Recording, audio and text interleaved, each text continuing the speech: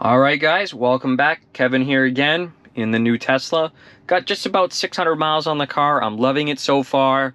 Today's my first day off since having the car, and I'm really thinking of going to the dragway. And you guys are probably disappointed that I'm not taking the Cobra, but tomorrow is going to be, I think, 98 to 100 degrees. Very hot, very humid with afternoon rain showers. It's not the day to take that, but the Tesla, the perfect day. And honestly, I'm hoping after I buy the acceleration boost, which I'm going to go do that right now, I'm hoping for high 11s. So it's charging up right now. We're at 60%. We're pulling 11 kilowatts, so 48 amps at 240 volts with the wall charger. I'm actually charging it all the way up to 100%. Normally you'd only charge it to 90 or so for your daily driving. But tomorrow with the dragway, I am charging it all the way up. Only going to take 4 hours. I mean, you sleep, you know, your car's parked 10 hours a day, so it's not really an issue. So the coolest thing with this car is it comes with a really cool app, and we're going to push upgrades. And for $10,000, you can get the full self-driving. We are going to go for the acceleration boost.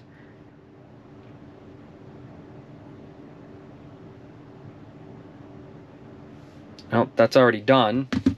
Got a text message. I wonder how long... Oh, here we go. I swear to God, if it's that quick, that's pretty insane. Let's find out. It's doing something. So we're booting back up here. That was maybe 45 to 60 seconds or so. I was actually going to do this at the dragway and do one before run and one after run, but I was concerned that it would take too long to download, or it would download it later that week. I wasn't really quite sure, so I wanted to just get it done before the dragway. And like I said, I'm hoping to run high 11s at like 115, 116. So that appears to be done already. And the way to tell is you go to driving, and now we have chill and sport. And if it says sport, the update's already done.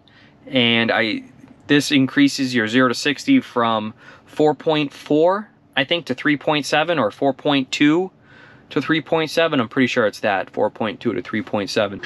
So the acceleration boost is enabled, and let's be honest, I got to do one test hit and bring you guys for the test hit. I'm so excited to see what the difference is. And I was like, man, it's 12:30 at night. I really shouldn't drive it. It's gonna wake my neighbors up. And then I'm like, oh yeah, it's totally quiet. So I thought that was just kind of funny. All right, so I just kind of snuck out the neighborhood real quick, and we'll just do a real quick 0 to 60.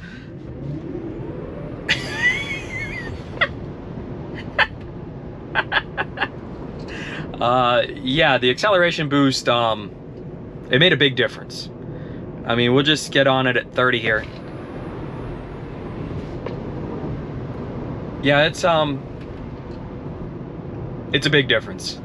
This thing rips, and all these electric vehicle haters, I'm telling you, this car's not about the environment for me. It's not about saving the environment. This thing's just an awesome daily. Definitely can't wait to go to the dragway tomorrow. Definitely can't wait. Well, this is just kind of my luck here. You know, I had the car exactly a week. It's not rained a single drop since owning the car.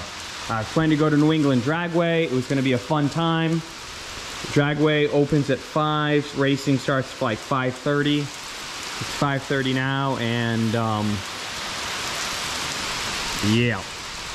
So we won't be able to test the acceleration boost tonight, but I'm gonna try next week. Hopefully we can make some runs. So that's it. And I know it's filthy. It's because I'm getting some PPF put on it. Granted, the Cobra's kind of filthy too. So I've been slacking. I'm not necessarily slacking. It's just working too much.